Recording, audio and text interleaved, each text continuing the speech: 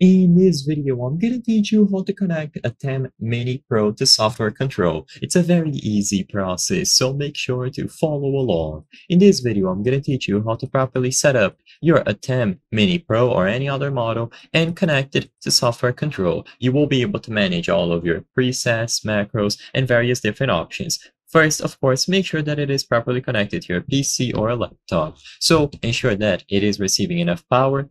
Ensure that the power cable is properly plugged in, and you will be able to establish a connection between the Atem and your PC or laptop.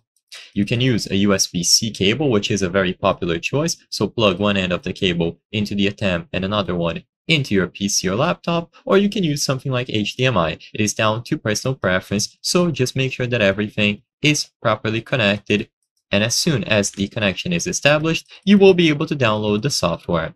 So to actually download the software, all that you have to do is visit blackmagicdesign.com. On this website, go over to support, click on Atem Production Switches, and you will find the latest downloads. So download for macOS or Windows under the latest version released. Now, you might see this pop up, so if needed, fill out all of the details, or alternatively, you can click Download Only at the bottom left.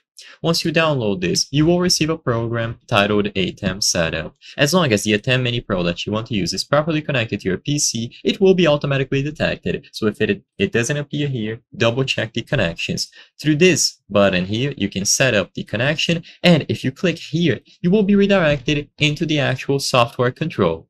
Inside of software control is where you will be able to manage your program, see the preview, transitions, and so on. There is a lot to go over, and even though I'm giving you a basic rundown on how to properly connect it to the software control, I cannot teach you everything available here. You should take your time and carefully read through all of this and learn how to use it, because there is a lot of things to go over.